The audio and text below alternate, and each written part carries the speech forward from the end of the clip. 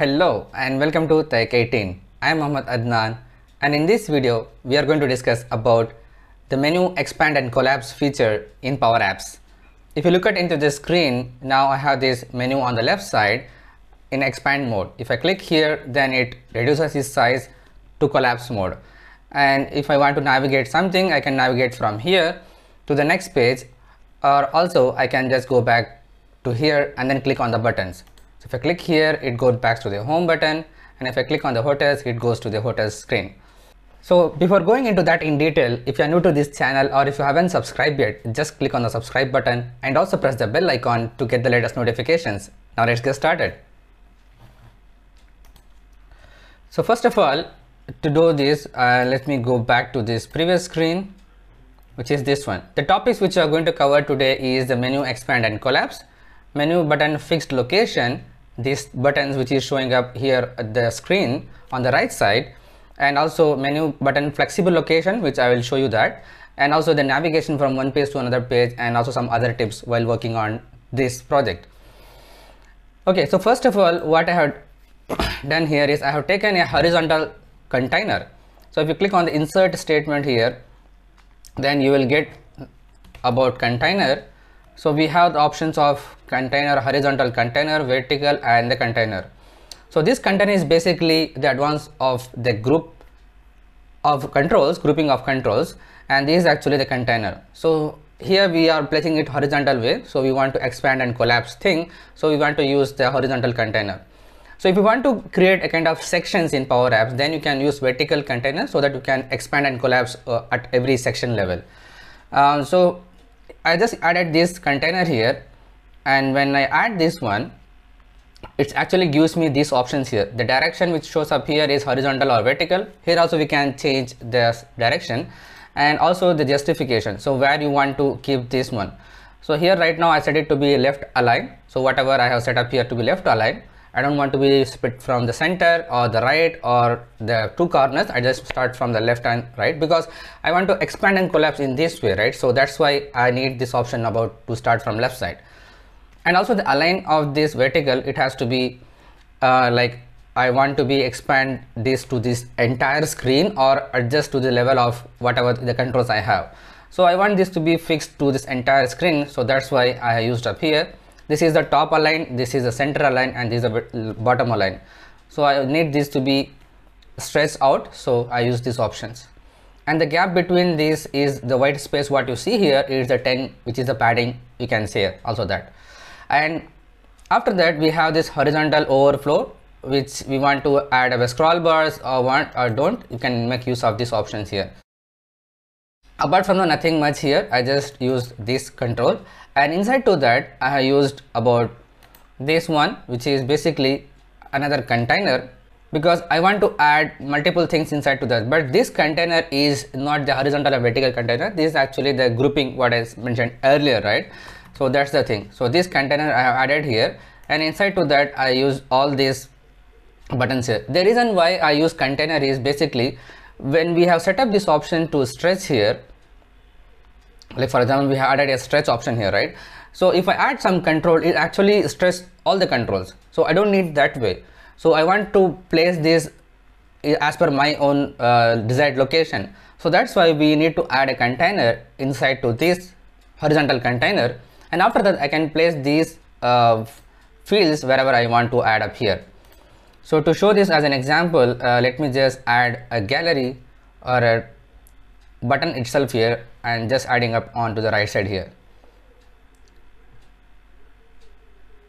So you see now the button is added as a third part of this container, and it is actually taking the whole space. So that's the reason I need to use this container, and inside to that I can use whatever the fields controls I want to add up here.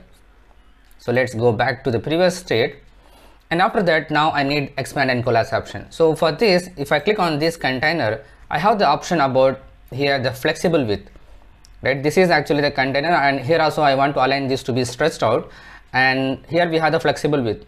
So flexible width, I had just turned this off for this container, and for this container is turned on. The reason for that is this height of this container I have fixed here, so that's why it's manually fixed what I have done here. So that's why I just turned this off, and if you click on the width here, I just written a variable here where menu width. So I'm defining it the width of this particular left side menu as a static one as per my input. If I click on to this button, I just added icons here, and here update context, this menu width is equal to 300.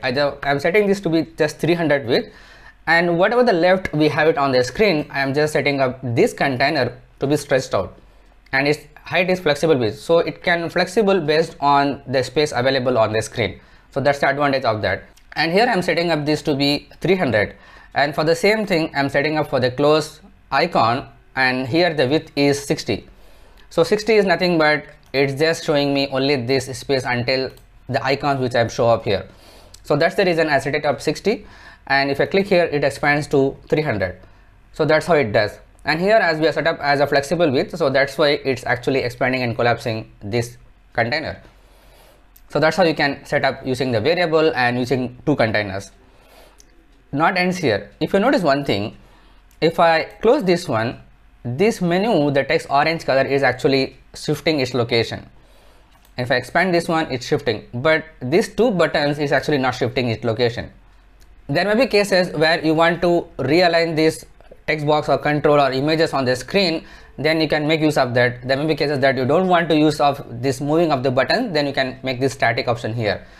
So here how to do that kind of situation is basically, if I click on this one, it's all depend on the x-axis and y-axis. So this x-axis of this label control is set to be 304, and now if I click on the expand option here, and if I again click on to this one, it's set it to be 304. So there is no change on the x-axis of this particular label. So that's why it is actually inside to this container. So it actually takes the start point of the beginning of this container location. From this location it had to be 304. So that's why even if it is in expanded mode or in the collapse mode, is actually navigating from here and there. But for this button, if you look at into this x-axis of this button, I have set up a calculation here. So what is the calculation is, if the width of this variable which I have declared here is 60, then I want this to be 300 plus 150 minus 60. It basically I am just setting up to fixed location.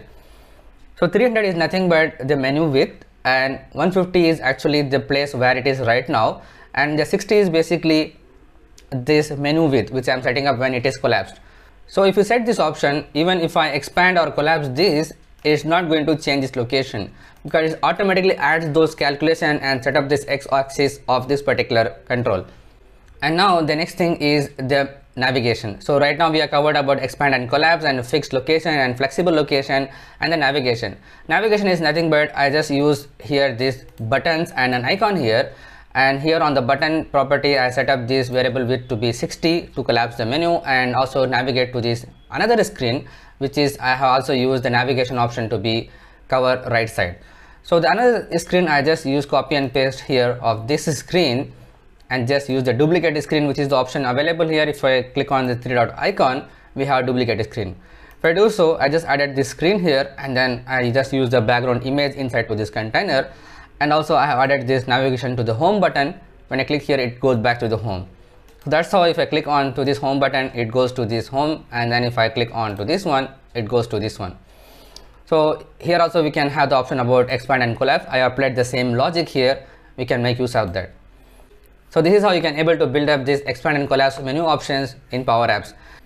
It can be helpful in building up vertical mobile canvas app or tablet mode canvas app itself. So both of them are fine. You can make use of that feature. If you like this video, just hit the big thumbs up button. If you are new to this channel, or if you haven't subscribed yet, just click on the subscribe button and also press the bell icon to get the latest notifications. But make sure to turn on the notification on your devices. Share it with your friends and colleagues. If you have any queries and feedback, just post it on the comment section below. Thanks for watching. Keep learning. See you in the next video.